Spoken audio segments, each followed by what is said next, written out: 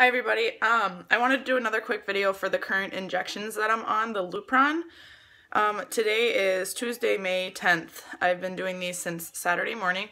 I do them in the morning between 6 and 10 a.m. They're pretty easy. I wanted to do another video to kind of actually walk you through the whole process, because in the beginning I think the other videos that I have, it was just me being scared and you didn't really get to see what I was actually doing. And on top of just filling everybody in on our story, I wanted to kind of be educational in the process, so I was going to walk you through this. It's pretty easy. This is the kit. It's a 2-week kit. It comes with all of the needles that you need, alcohol swabs, and then this little vial is what we are, sucking into the syringe. I'm going to set this up here. So this has to be refrigerated. So first I just kind of warm it up in my hands. It feels a little bit better if it's going in closer to room temperature than it would, going in if it was fresh out of the fridge. That would feel a little bit weird. So just kind of roll it around. You can leave it out for a little bit and just let it, warm up.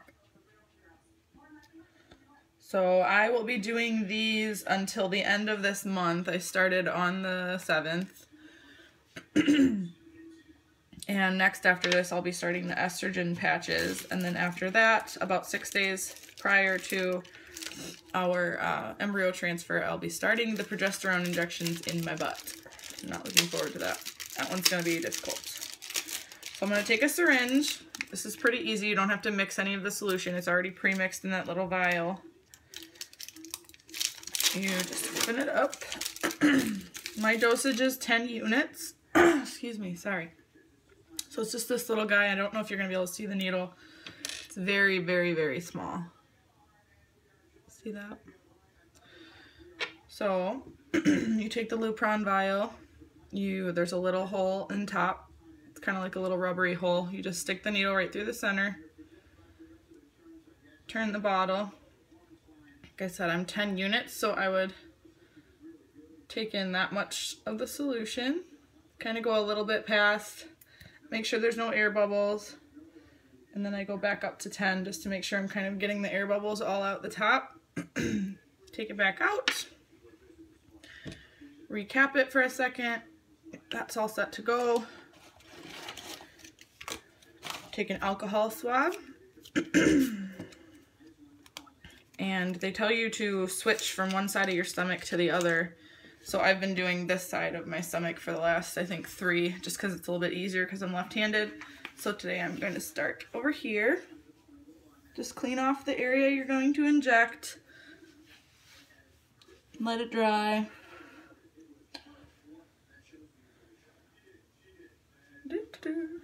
Okay. Uncap your needle. You're all set. Pinch.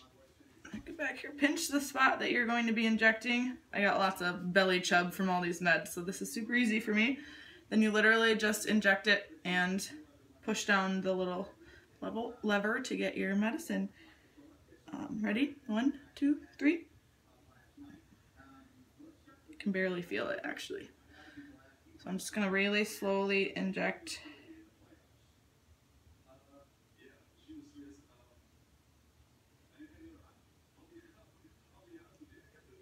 And then I give it a second to kind of soak in. They say sometimes when I pull the needle out, there'll be some drops of the medication coming out of the needle. So I like to make sure all of that gets into my skin. And that, pull it out, you're done. You just recap your needle. You're done with this. Put it in your sharps box. You're all set for the day. Do that every morning. So next time I update you guys, it'll be probably for the estrogen patches. That's kind of self-explanatory, so I don't know if I'm going to do a video on that. But definitely the progesterone shots. That'll be a real fun ride for everybody. So, all right, talk to you later. Thanks. Bye.